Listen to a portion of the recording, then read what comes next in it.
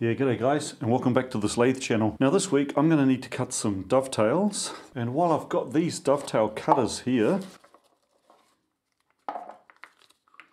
and a cute little wooden block, the biggest one is still pretty small, and although it would theoretically just fit and should be able to cut this dovetail, I do need to do quite a lot of them, and therefore I'm kind of doubt that this cutter is going to last for that long. So let's make a bigger one.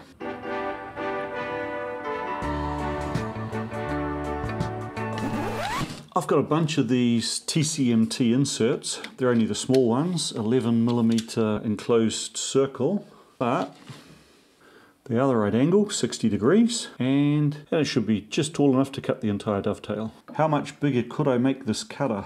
Well, if I needed to, I could go as wide as about sort of 44mm or so, but realistically you only want to cut one side at a time, so something about 35. So what am I going to make the new shaft out of? That'll do it. This is a bit of high strength, I think 4340 steel, which I was making a shaft for my dual gearbox, and I kind of screwed it up. So then I used it for testing out making woodruff key cutting slots, but I can see just the right size to get a dovetail cutter out of here.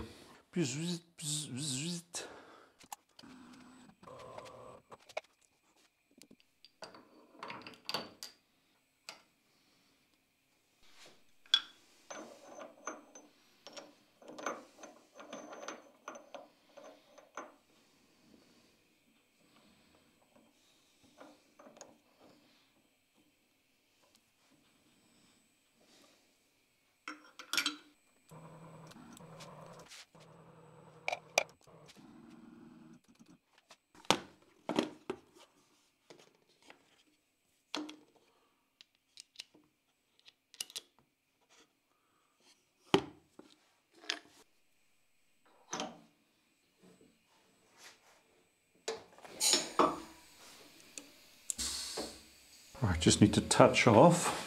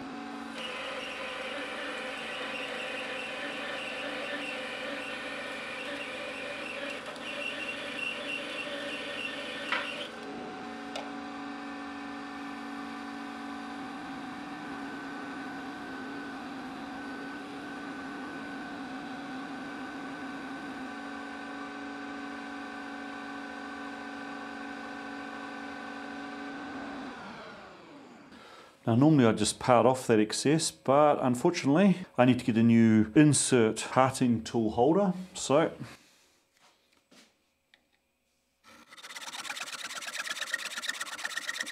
I put a link to this saw in an earlier video, and someone pointed out that it was like 90 bucks in America. I think the issue is that Bahco doesn't import this model 319 to America. Amazon probably was going to ship it to you from Europe. In Europe it only costs like 19 bucks 50 or so, and it's fantastic.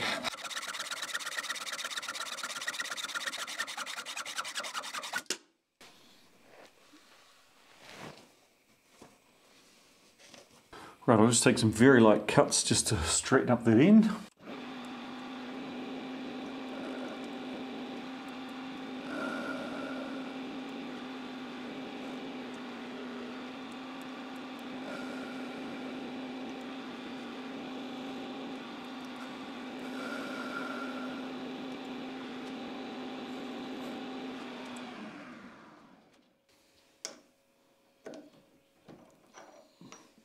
Right, to do the cut off, I'll just hold it in here.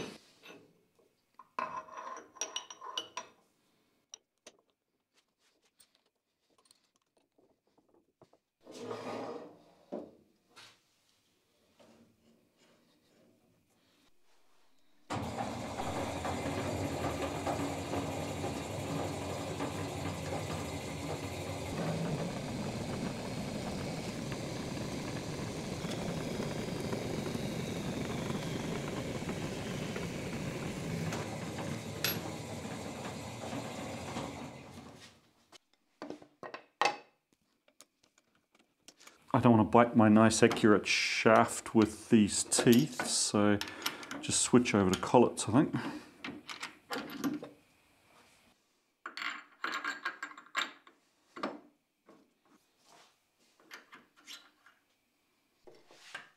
And since I've got it, I should probably put it on.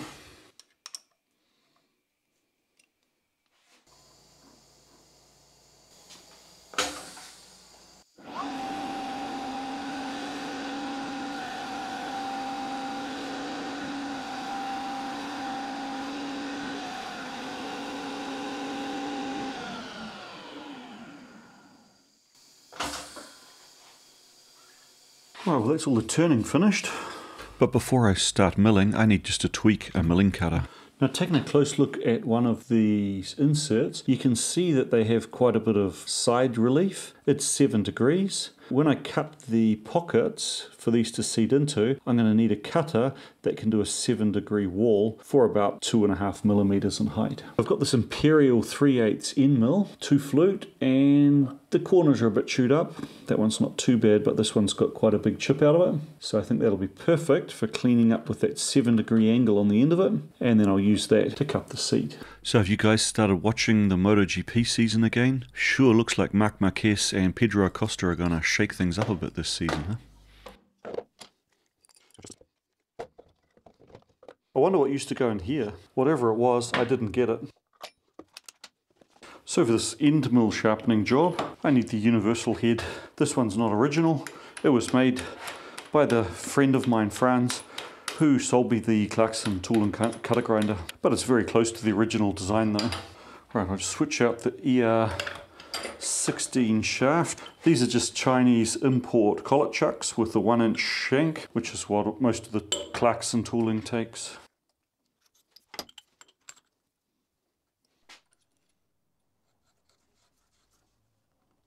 With tool grinding, normally hand tight's tight enough. Right, I also need to switch out for a cup wheel and take off this extension. You know, one thing that drives me nuts on this machine is that while there's a flat on the extension, there's no flat or anti-rotation pin on the spindle itself.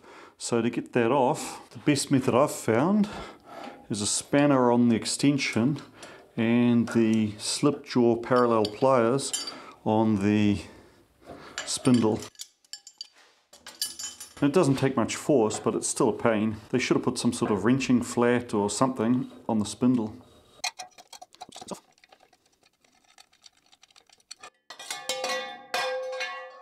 Oops.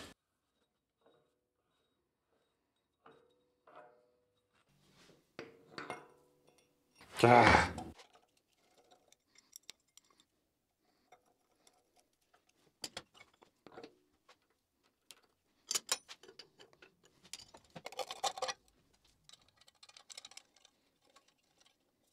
The original Clarkson version of this universal tool holder has an alignment key in the bottom of it so that it always fits square to the table. I actually quite like it this way because now I can swing it if I need to 90 degrees and it really doesn't take much effort just to line it with a square. Now the next thing needed is to set up the indexing finger. To make sure the end mill is horizontal when it's indexed, I use this big Joe block. Okay, you can see it's not quite horizontal, but once I grind it back a bit, it'll move to horizontal. Now the tip of this mill is pretty worn. I'll work on the secondary relief angle first, which is probably going to be, what, 10 degrees? I'll have a look once I touch it off. Ah, that looks like it's more like 15. Maybe even 20. And of course, now that I've set so much back relief, the height of the wheel's wrong.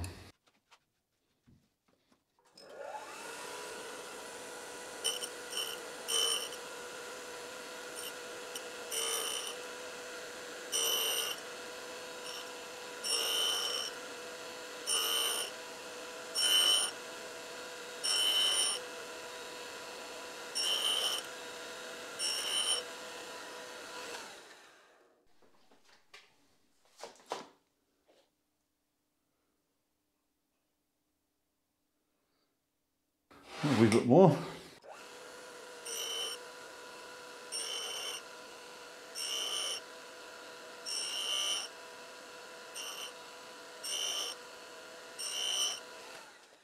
Right, now that's cleaned up, I can reset to do the primary angles, which, let me guess, 8 degrees, something like that.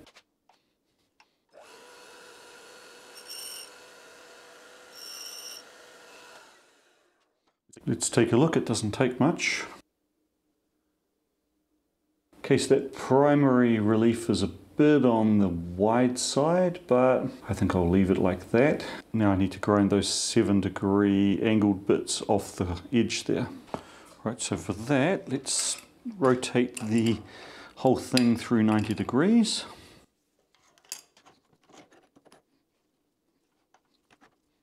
Then on to one of the cool features of the Clarkson, the split table. Okay, now for this job I need 7 degrees, so there's 5, and let's call that about 7. Remember, this is an imperial machine, so you have to convert. So I've now repositioned it with that 7 degrees. I had to move the wheel head down a bit, and I've got it set up with the finger adjusted so I can do a bit of a little flute grind as I come out. So let's give that a shot.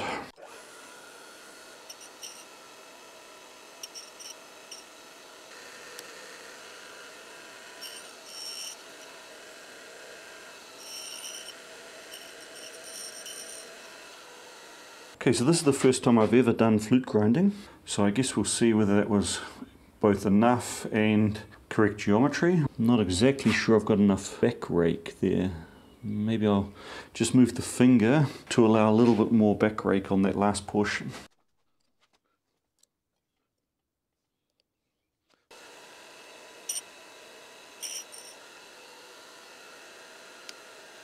Okay, I can really see why all of the high quality flute grinders have some sort of air bearing. It's really quite difficult to get a nice smooth feed just guiding off the flutes like that with the friction inside this sliding surface here. Right, I'll do a test cut, see what it looks like. Just got a bit of crappy mild steel, just some offcut, nothing special. Right, let's see if this is going to work.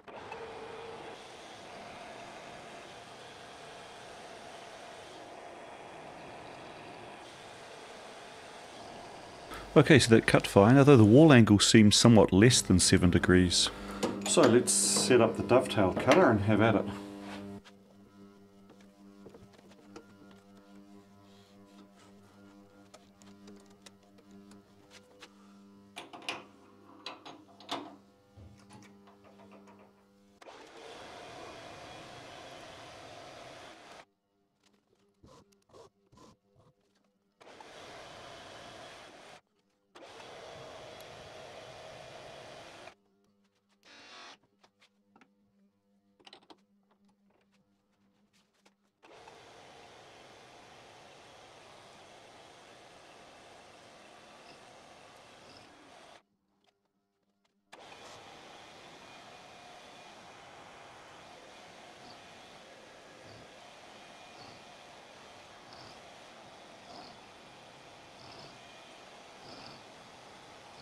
Given that I ground this tool and I was a bit suspect on the amount of back relief it had, I took very conservative cuts.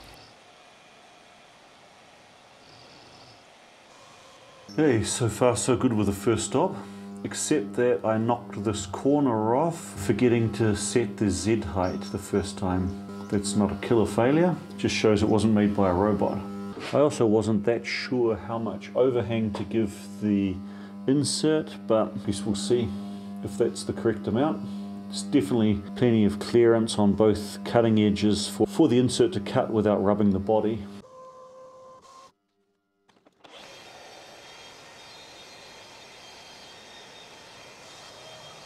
Next check, did I get that center where I wanted it? I wanted it biased towards the edge so it pulls the insert into the side. Hope that's not too much offset.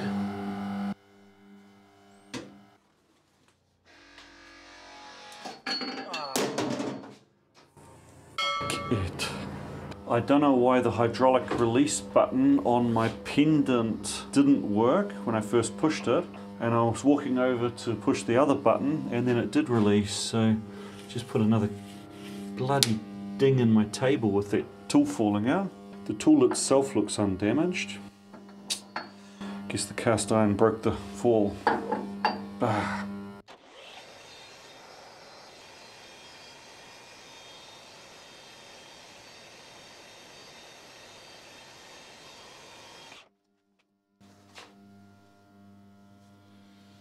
Okay, that all seems to work. So let's do tooth number 2.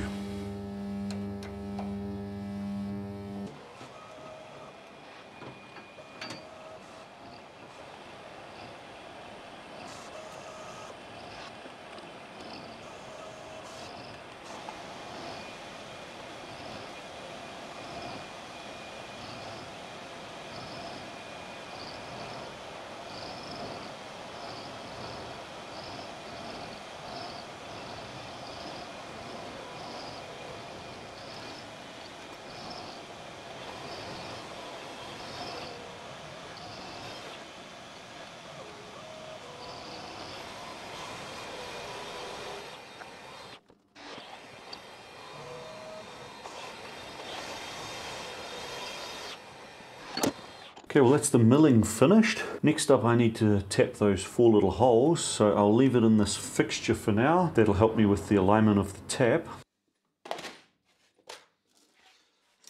So I need M2.5, but I got this little set here. They must be in here, and oh bugger. So I've got everything from M1 to M2, 3, 4, 5, 6 and upwards, but I don't own an M2.5. And it's Saturday afternoon. Okay, turns out the local tool shop, Sconce, also doesn't have M2.5, but not all is lost.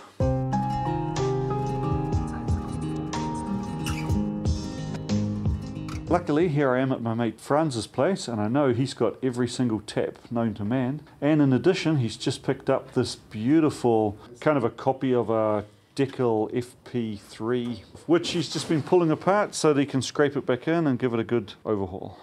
Well, it looks like I forgot to turn the mic on for this next bit. Probably for the best considering all the expletives, but you'll see.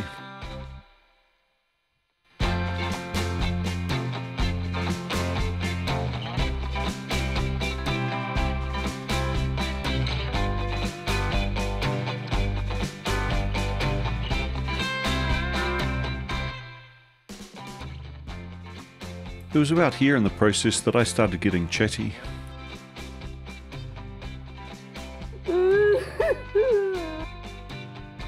I'm not sure how Franz got so good at removing taps, seeing as I'm assuming he never breaks any, but he's got good dexterity for it.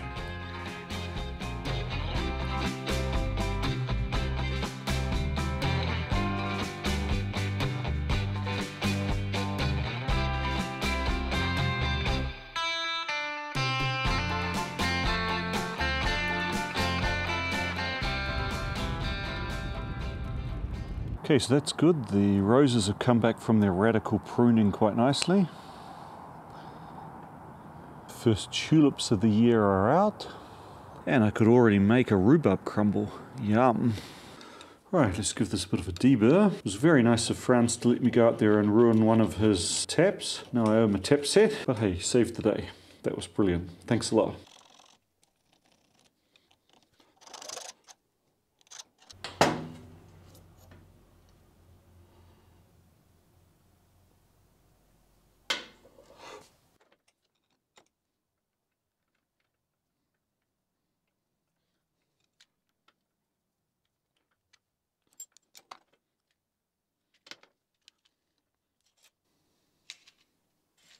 Well, it looks quite pretty.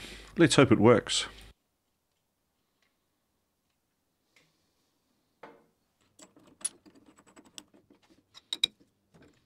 To test this out, I'm just going to use some crappy old flame cut steel.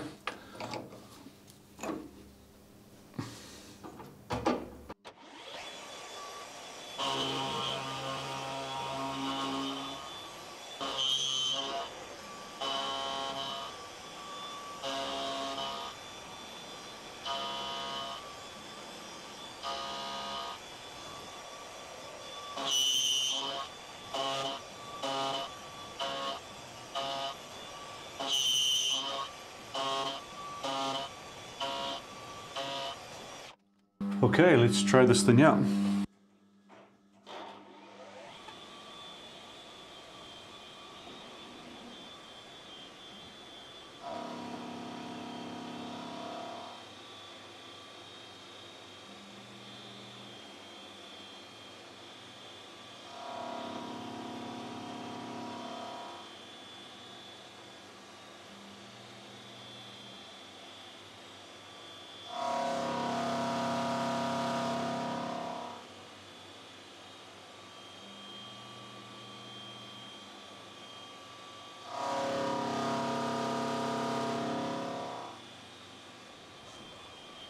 Okay, well that was a pretty aggressive test, doing pretty much the whole dovetail and bit over one big pass.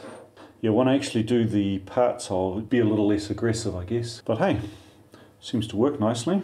And it looks like it survived that aggressive first test quite admirably. I don't see any breakout on the inserts. Let's call this a successful tool. And for my Patreons, I'm going to do an Easter machining live stream. If you're into that, come and join me. Thanks a lot for watching.